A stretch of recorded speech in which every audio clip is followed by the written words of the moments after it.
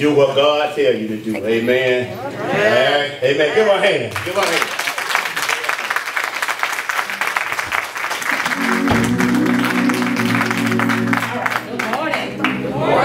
Can y'all hear me good? Yes. Yeah. All right, now I want everybody, before I start, Ajaya, he just told me something, and when I say it made my heart proud, y'all should stand on y'all feet, because he said, I want to join your ministry. Amen. I know it's out of order, but when our babies,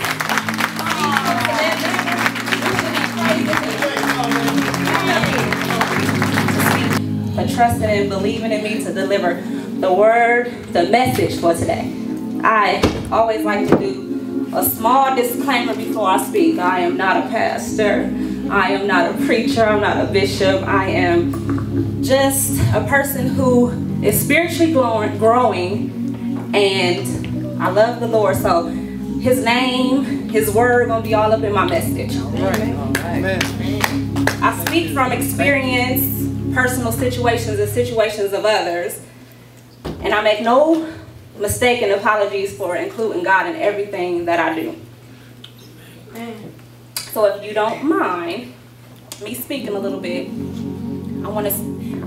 I had my son sing this song. Well, I had Ronique sing this song, Falling in Love with Jesus, because it is aligned with the message I wanted to speak today. And you did a great job, son. I'm so proud of you.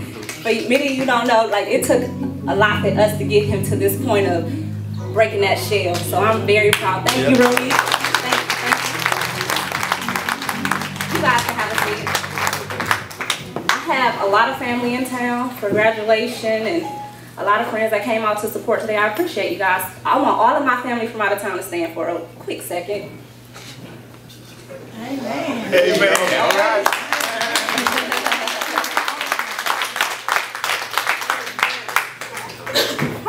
So I'm going to talk to you guys a little bit on the topic of falling in love with Jesus. And this church, we out of here. We come in, we get that word, we out of here. And I'm not going to change it up today. So I will be quick. Pray with me, guys, for a moment. Increase in me, O Lord. Increase and strengthen my territory. Guide me, O Lord, so that I can share your wonderful works. Lord, may I always remember and relive how it felt to fall in love with you. How many of you guys remember that feeling? How full your spirit was the day that you accepted Christ as your Savior? Amen. Amen. Amazing feeling, right? Yes. Yes, Lord. Yes. And if any of you have not experienced those feelings, it's not too late. And maybe by the end of this message, you'll be reminded of how it felt when you fell in love with him. The song, Falling in Love with Jesus, is a very simple song. The same two verses repeated over and over again. I want you to let those words resonate with you for a moment. Think of how powerful the message is in that song. In his arms, I feel protected. In life, we look for protection in the form of weapons, in the form of security from family members, in the form of security in a mate. We look for protection of our hearts, for protection of our finances, for protection of our mind, for protection of our health. But have we first sought that protection in Jesus?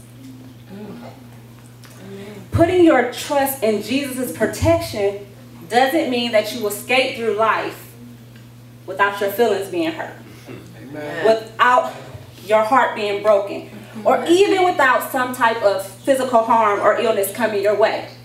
But what it means is that you will sashay through life's storm with grace. Amen. Amen. You will hold your head up high when everyone else feels that you should be walking around with your head down low. I don't think you guys understand. Wake up in the morning and say, God, protect me. Keep me safe. Keep my home safe. Protect my heart.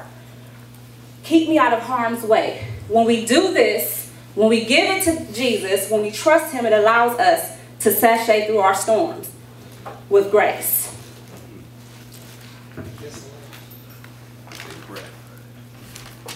My heart may be broken, but I know and trust in the healer. My body may be aching, but I know one who is mightier than any doctor. My emotions may be all over the place, but I know my own personal strength. When we give it to God, we are doing what is pleasing to Him. God doesn't want us to walk around with a broken heart, with a broken body, broken financially, a broken spirit. Psalms 55:22 says, "Cast your cares into the Lord, and He will sustain you. He will never let the righteous be forsaken." Amen. David is telling us this very thing hundreds of years ago. Our ancestors knew this very thing, to cast all their burdens unto the Lord.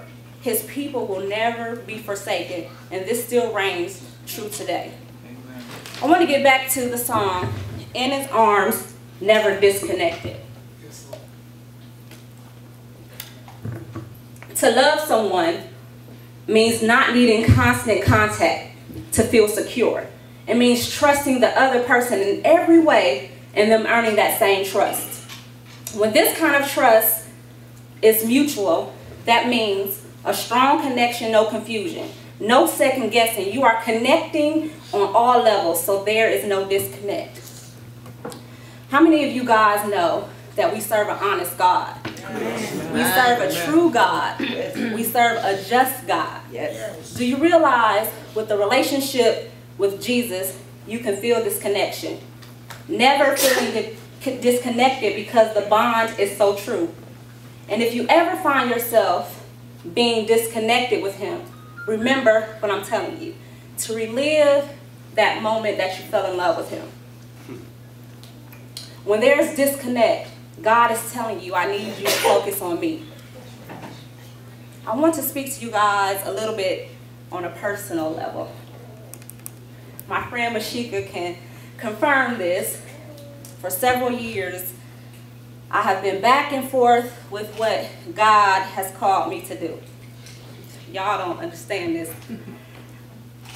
I've wrestled with this thing in my mind, telling myself, you are not ready for this next step. I constantly talk myself back from moving and discovering what the next level is for me.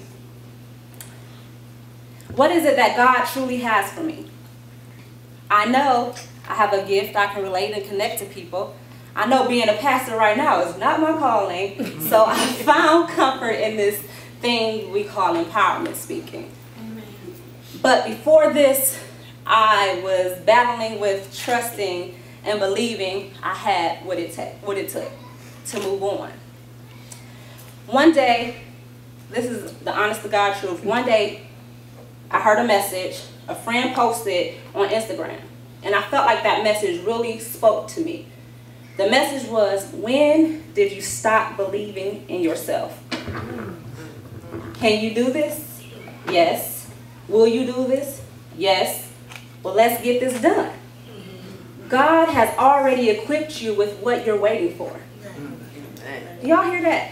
God has already equipped each and every one of us with what we're waiting for. On this day, I said, I'm going to wholeheartedly give it to God and allow Him to lead me and not put in my 2 cents at all. And I just prayed. When everyone in my house was asleep, I went down into my living room, I got on my knees, and I prayed. I said, God, I know you are not the author of confusion. So please, please help me clear my mind. I want to grow. I want to become what you've already said I will be. I prayed like this openly out loud for several days. And I'm not lying to you guys when I say I received a message from God. The message was, remember how it felt when you fell in love with me. Relive that moment. I closed my eyes and tears began to fall down my face. Because at that very moment, something in me changed. Yes. Y'all don't hear me. I instantly felt a change. From that very moment, I knew I was going to be obedient to His word. Without a question. Each night I began to pray, sometimes not finding the words. So I would just say, Lord, whatever you have for me, let it be, and just lead me. When I tell you guys, my talk changed. Do y'all hear me? Amen. The words that I spoke, I used to speak, I no longer spoke anymore. My words had a purpose. My tongue. Lord knows this tongue of mine, it needed the most work. I now begin to speak life into myself. Amen. I hear you, baby. I hear you.